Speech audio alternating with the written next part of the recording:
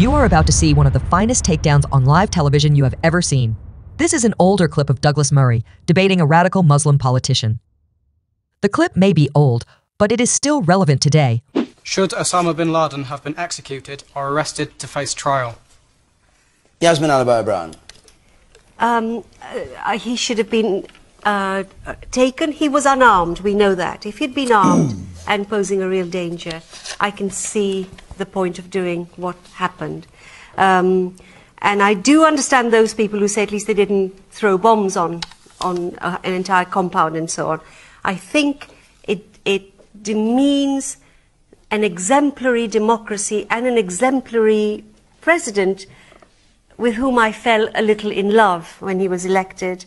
He's shown himself to be the ugly American. This is not good. He should have faced a trial. We did it for the Nazis. We say this is what we believe in, the rule of law.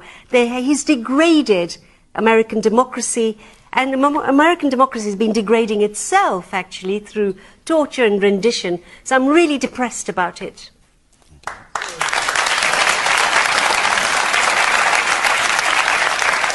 Douglas Murray? No, I couldn't disagree more. I'm elated by the death of Osama bin Laden. As I think any decent person should be. The issue of whether or not he was armed is, I mean, obviously Yasmin is an expert in these kind of operations, but if you are one of the military... He wasn't if you armed. are one of them, I can continue. If you're armed. one of the military personnel in the compound in that situation, you don't know whether he's got a suicide vest. You don't know whether he's going to pull another bomb. And let's get on to the other issues. Firstly, this idea that he could be tried. How can you try Osama bin Laden? Where? When?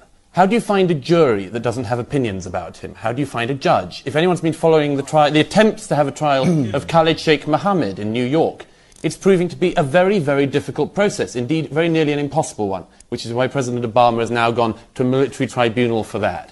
I think this doesn't demean America. It reminds people of who has been right in this conflict, who the victim is, and who the perpetrator is. Osama bin Laden did not allow any of the 3,000 people in New York and Washington on 9/11 any rights. He took away every single right that any of the people in those cars or their families had. He didn't grant any rights to the families or the victims of the 7/7 subway and bus bombings, which he inspired. It went on, and it's a good thing that the story has now finished. It hasn't finished, Douglas. All right. Wait a moment, everybody. Wait a minute. A lot of people want to speak, and we'll come to them in a moment. I think apart from Douglas, you've all forgotten who were the victims. Those people went to work on 9/11 and 7/7 and they've lost their lives. And for Yasmin to compare the Osama bin Laden to the Nazis, you obviously don't know history, and you obviously don't know what it's like to have a victim, to be a child, to lose their parent. I was there. And I saw people lose their fathers and their mothers. And only Douglas is representing them. Only he is saying what all us feel, all us victims feel. We survived 9/11, and I've survived 7/7, and I'm proud to say that only Douglas is representing the views of us victims here. I've spent most of my early life fighting terrorism. I've lost friends. I've seen them die in front of me from terrorists. Please don't accuse me of being naive in this. I can just tell you that when you take force, you take it in support of the rule of law, not to overturn the rule of law. Can I just address this issue of whether or not it was an arrest? It was military forces that were sent into that compound, and soldiers are trained to fight. And they're trained to shoot and to kill.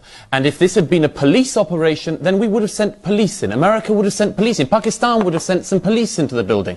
But it was Osama bin Laden. They knew it wasn't a police operation. It was an army operation. And in an army operation like that, it's very likely that shooting is going to occur, as it did from both sides, apparently, and that somebody's going to get killed. But I just want this absurdity of all the time of treating people who have broken every single aspect of the rule of law, who then, when they're killed, suddenly all of these people come out and say the rule of law must be applied to Osama bin Laden. We have to remember who the victim is and who the perpetrator is in this. There are a number of... Unfortunately, he showed even less respect to all of those at 9/11 and elsewhere around the world. He didn't deserve any respect. He got what was coming to him. Excuse me. Yes, all right.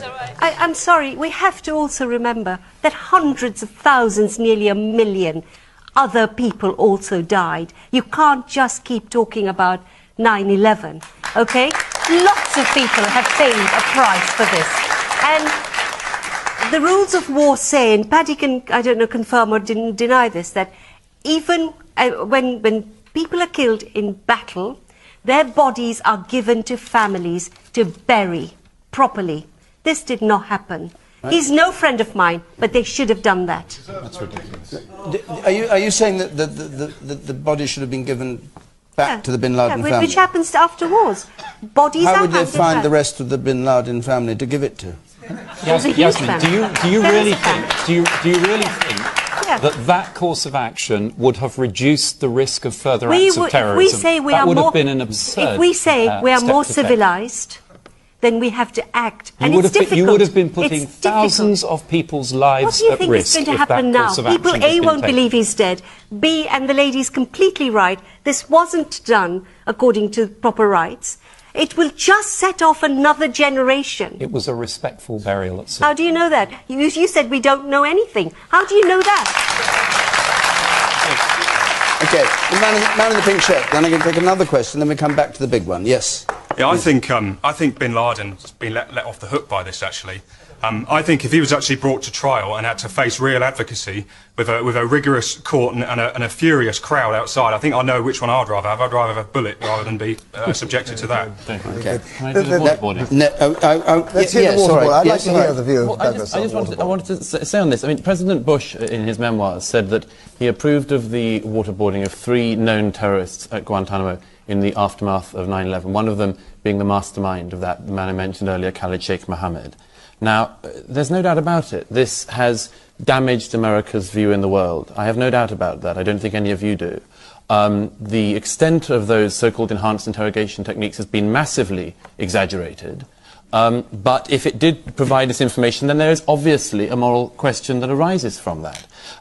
I just wanted to address the following. Yasmin says about, we must show, as it were, our principles. We must show that we're better than them. We are better than Al-Qaeda. We don't have to show that, Yasmin. No, you do. Yasmin, just wait a second. But the point is what Yasmin is doing, and what many people are doing at the moment, is holding America and our allies to such a uniquely high standard that no society could ever live up to it. That even the worst enemy of a society has to be buried according to the customs that they would want. I can't raise it in me, Yasmin, to think that whether or not the customs around his burial were perfect in your eyes is the most important thing in the Bin Laden story.